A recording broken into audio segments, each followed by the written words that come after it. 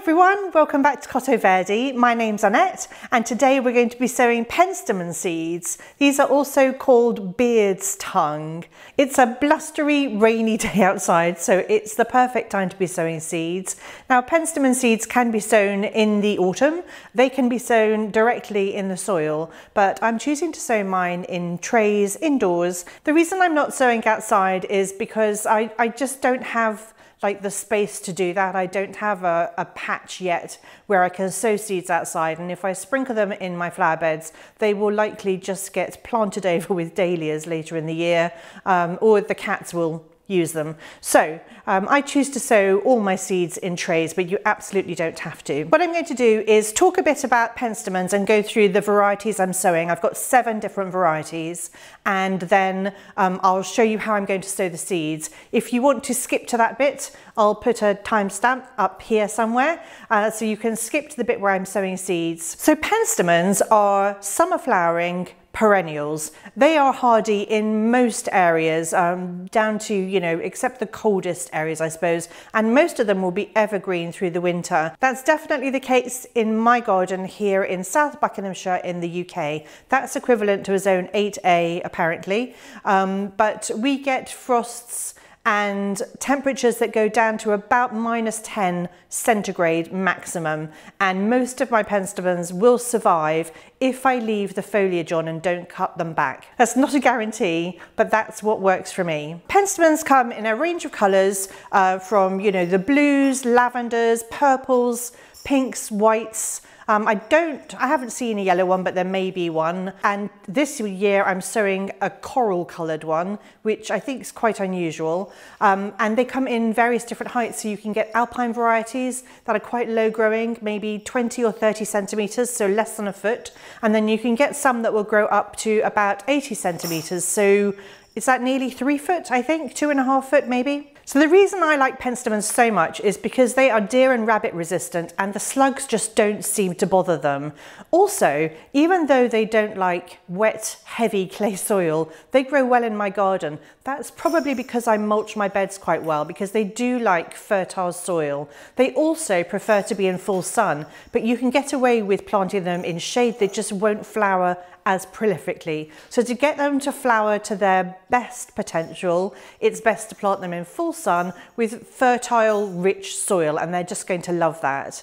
Now, the other thing you can do with Penstemons to prolong the period of flowering, although I do find they flower from summer through to autumn, most varieties, but to prolong it, you can do what we call the Chelsea chop. In case you don't know what the Chelsea chop is, that is simply where we cut back perennials during the Chelsea flower show period. That's why it's called the Chelsea chop. So about May time, we'll cut back the perennials by about half their height, and that delays the flowering for the bits that we cut back. So what I tend to do is cut back half my plant and leave half of it. So the bit that I've left will flower then, or when it's about to flower, and then the bit that I've chopped back will bloom later, and so I sort of get 2 bloom times, and that really helps.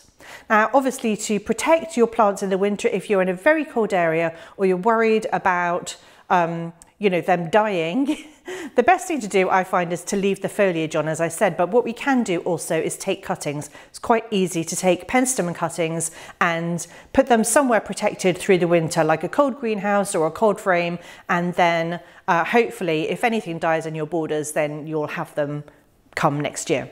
My 2 favourite varieties in my garden, well, my absolute favourite variety is called Stapleford Gem. Now, this is mislabelled here in the UK so often. It's mislabelled as sour grapes, but it's not. Sour grapes is much darker purple, more of a grape colour, and Stapleford Gem is this gorgeous pinky blue electric colour. It's kind of got a silvery sheen to it, and it is absolutely beautiful. It kind of takes your breath away when the sun's shining on it or shining through it. I really, really love that particular Penstemon. The other one that I quite like, because it's got really dark stems and dark leaves, and it seems to flower a bit earlier, is called Husker Red, and it's got these sort of pale coloured trumpet-shaped flowers, and that one's also absolutely beautiful, but I find it doesn't flower for quite as long. Stapleford Gem just seems to keep going.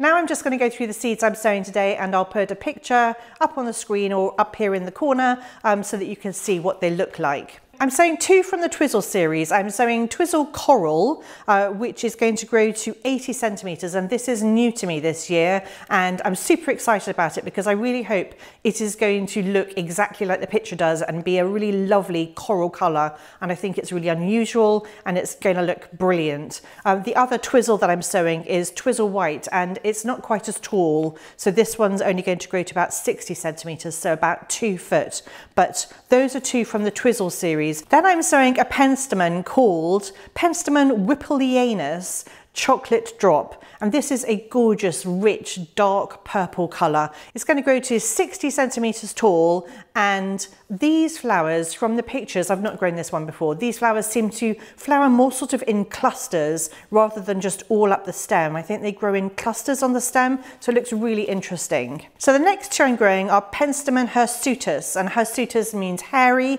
They've got hairy stems, and the first one I'm growing is just plain old Penstemon hirsutus, and this one grows to about 70 centimetres tall. So what is that? That's just over 2 foot.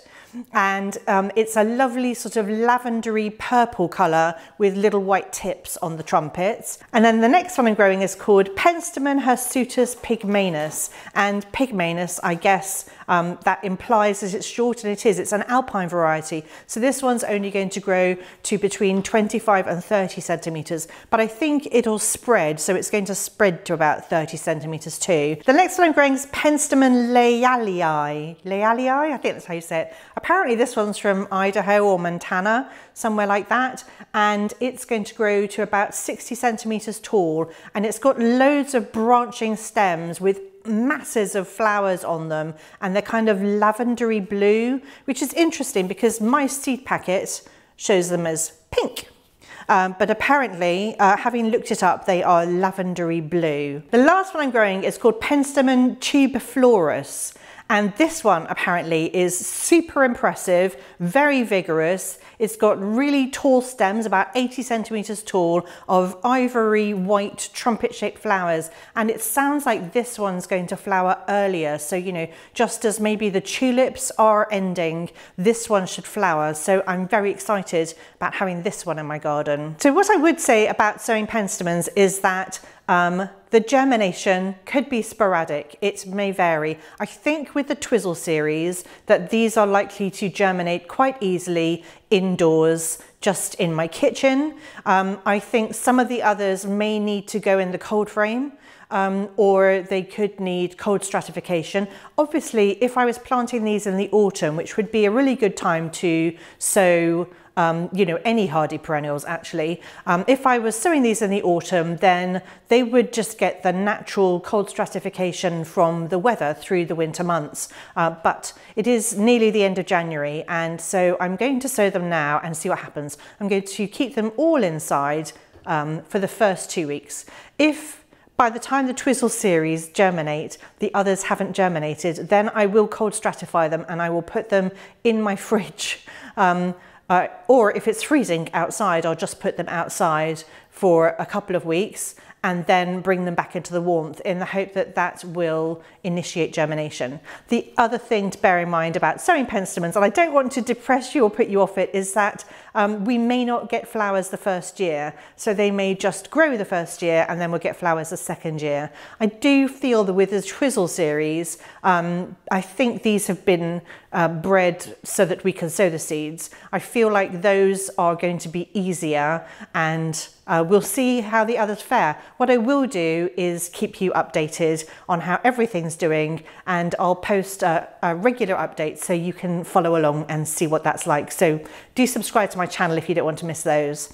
Anyway, I'm going to get on with sowing them now. I am using ordinary multi-purpose peat-free compost as always, and I am going to place the seeds on the surface. They're pretty tiny.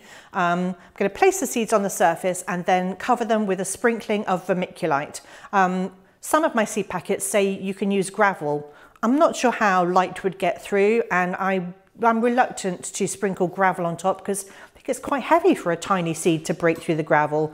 I suppose you could use compost, but I'm going to use vermiculite because I think that's the best of both worlds. Vermiculite is going to help retain the moisture on the compost, and it's also going to help prevent algae growth if my seeds sit in these trays for a really long time. I am also not going to be putting moist compost into my seed trays, but feel free to do that. That's definitely a valid way to do things, to pre-moisten your compost first, but I like to put dry compost in, make sure that it fills all the areas, and then I bottom water after I've sown the seeds so I don't dislodge any of the seeds. And then I am going to cover with clear lids and, as I said, keep them somewhere warm. About 20 degrees I think is good. So I'll probably keep them on heat mats initially and see how we do. Well, that's it for today. I really hope you've enjoyed following along with me as I sow the Penstemon seeds. Hope you found it interesting and useful. If you're sowing any Penstemon seeds, then do let me know. Or if you've got a favourite Penstemon in the garden, it's always fun to know which Penstemons bring you joy. So do let me know in the comments below and I'll be sure to respond. Anyway, thank you so much for joining me and I'll see you all next time.